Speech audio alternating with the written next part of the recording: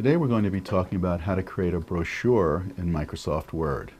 Now we'll be using Word 2007, although I will explain how to do the same thing in earlier versions of Word. Now there are two ways that you can create a brochure in Microsoft Word. The first is to simply use a brochure template that Microsoft provides, and the other is to simply create it by yourself from scratch. To use a template, you would choose that Office button, New in Microsoft Word 2007. In earlier versions, you would simply click File, New. And you'll notice that there's a lot of different templates that Microsoft provides. One of them is called Brochures, and these are all the brochure templates that are available on Microsoft Online. Obviously, you're going to need to have an internet connection to be able to download it. Simply click on the one you want, click on Download, and after a brief pause, Microsoft will download the template and let you see where it is you can start adding text.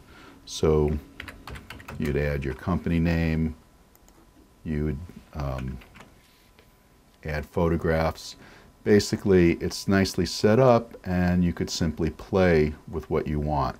Notice this particular brochure template has places for pictures, has nice little call-outs and so on.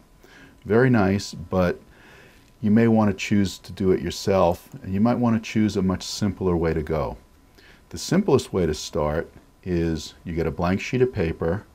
Using page layout, choose a landscape orientation, because you're going to be folding this brochure 3 ways, and then go into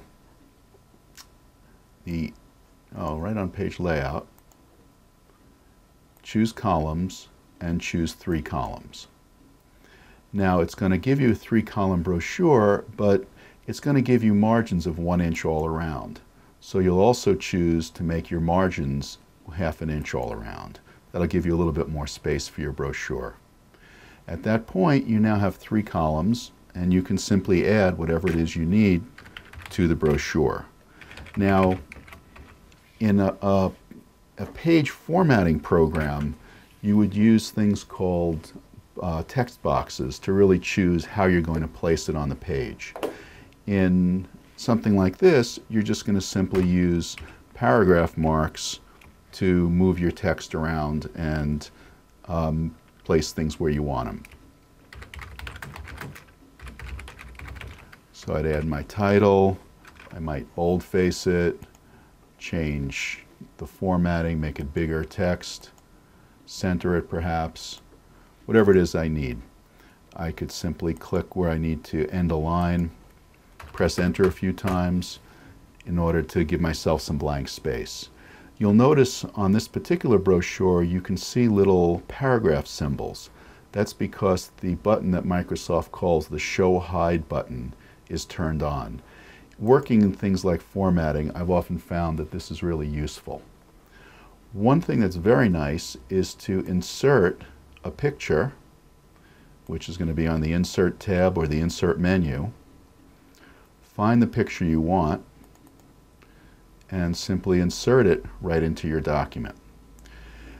The trick to using pictures is you right-click on the picture, choose text wrapping, and instead of inline, you choose square.